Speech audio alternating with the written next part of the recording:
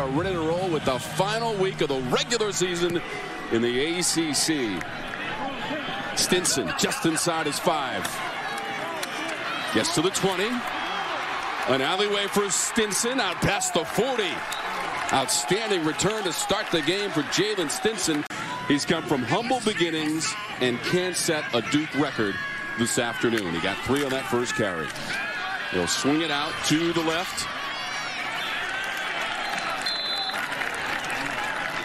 4 yards on that play. Jack Wallaball right there in the middle as they're over the ball in a hurry with the tempo. Zach McLeod, big 53 on defense, the former linebacker.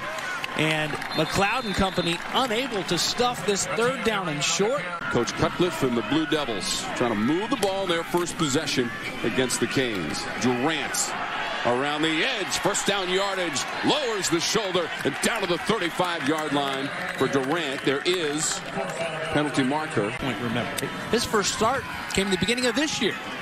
Catches this one out past the numbers and gets near the 45-yard line. That 50-yarder, the career long for him, was in a win against Northwestern this season. This from 40 yards away for Charlie Ham, and the Blue Devils are on the board. Charlie Ham with his 14th field goal of the season. We talked about Durant looking down the barrel of some records. Charleston Rambo as well. Here you go. Van Dyke hits his man in stride. This is Rambo down to the 25 for Miami. Will get catch number 72 on the season. Well, freshman from Miami, Florida, 13 of 17 on the season. And he has tied this game at 3, so a couple of field goals on the opening possessions. It's Batesy Paints to my right. I'm handing out NILs today. Ah, there you go. Stinson. Another big return from Stinson. Just the kicker to beat. There goes Jalen Stinson to the 10 and to the end zone. Jalen Stinson has returned it for a touchdown, 94 yards.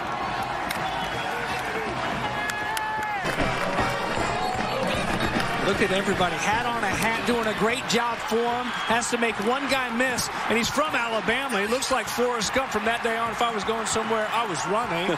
I mean, just nobody touching him. There's his sidelines, fired up.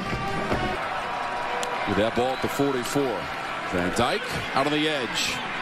Harley has the grab, has a 1st down. Franklin is the back.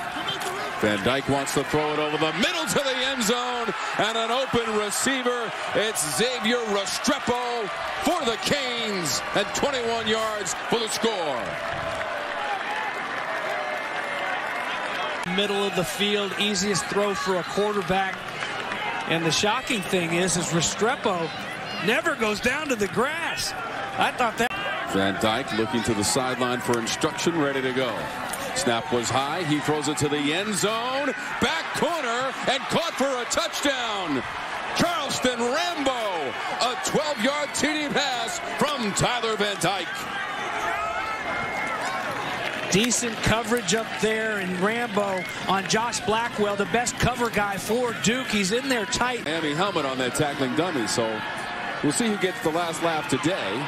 Turning and burning as George makes a cut near the 35-yard line. Jacoby George past the 50. Actually, they'll mark him at the 49 of Miami. Got to come under control. That sideline's your friend. You've got a nifty receiver out here. There's one missed tackle. Now 17, Johnson coming in there. Cut off that angle, and you can't let him back inside. What a catch by George down the sideline. The defender was all over him. Blackwell was in good coverage. Comes up with the grab for 36 yards. You mean there's more? Look at this. Wow, off the helmet, then off the knee. How about the concentration? The call is the call, and it's 1st down and goal for the Canes. This is Knighton up the middle, and Knighton is into the end zone. And Miami now 3 for 3 in the red zone with a couple of TDs and a field goal as Knighton takes it in. Jalen Knighton in his 8th rushing TD of the season. Franklin's done some damage in the middle. The yards a little bit harder to come by for Knighton here today. The reaction from the head man.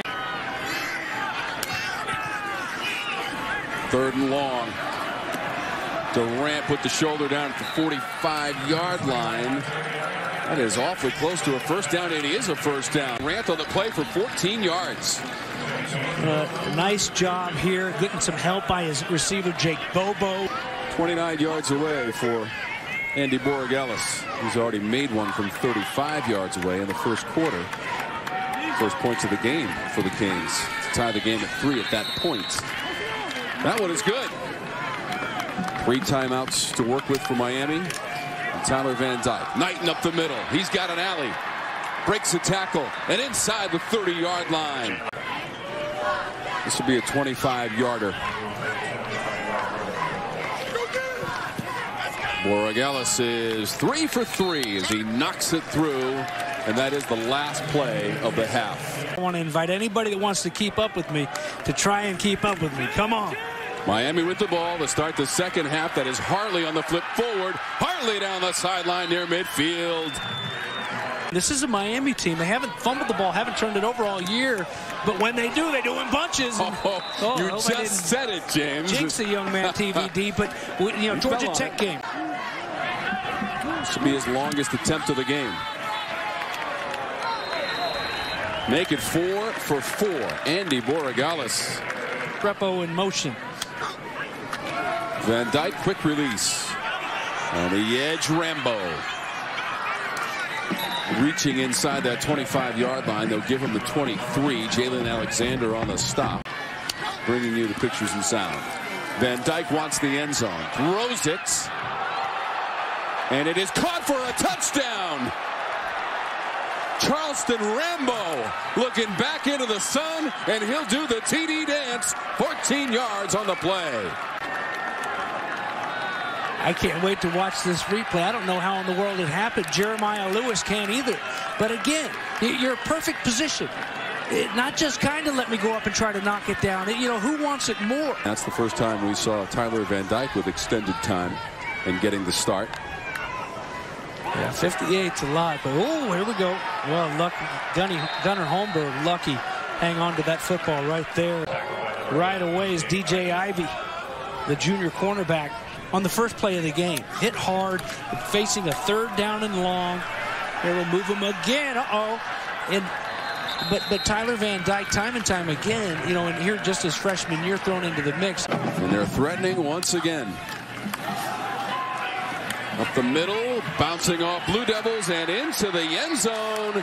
It's Thad Franklin on the carry from 9 yards away for Miami.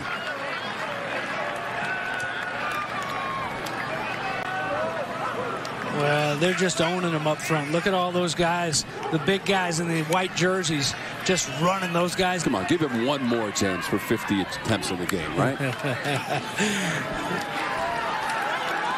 Wrist gets spun down by Ben Fry. James, David Cutcliffe has done incredible things with this program. Coastal champs back in 2013 and the National Coach of the Year. But at Tennessee, at Ole Miss, he's just an incredible man. And anybody that's ever played for him will tell you that, along with being a great coach. That pass completed the 35-yard line. Harding Jr. took a pop. Marcus Clark, James. This is the 3rd straight trip for Miami to play away against Duke 3 straight years. This pass near the 5. That will be a Duke reception. 14 yards on the play. Did the same thing, but with Virginia going up there. And nice job there to on the fly to get that one off on the back end. Bowen Sims made the catch. Loss of 1. Duke's last win in the series, James, came in that first of 3 successive games here in Durham. The one against Georgia Tech, where they held a late lead, and Sims and Sanders combined for the winning TD. Looking for the end zone, and that one looked like a pretty easy interception for Marcus Clark. The chain is coming out. Never. It's all. That knob's turned up to 11 when you pull out the turnover chain. David Cutcliffe's Duke Blue Devils out of the end zone on the defensive side of the ball anyway. That 7 points there on the board was from a kick return for a touchdown. Thanks for watching ESPN on YouTube. For live streaming sports and premium content, subscribe to ESPN+.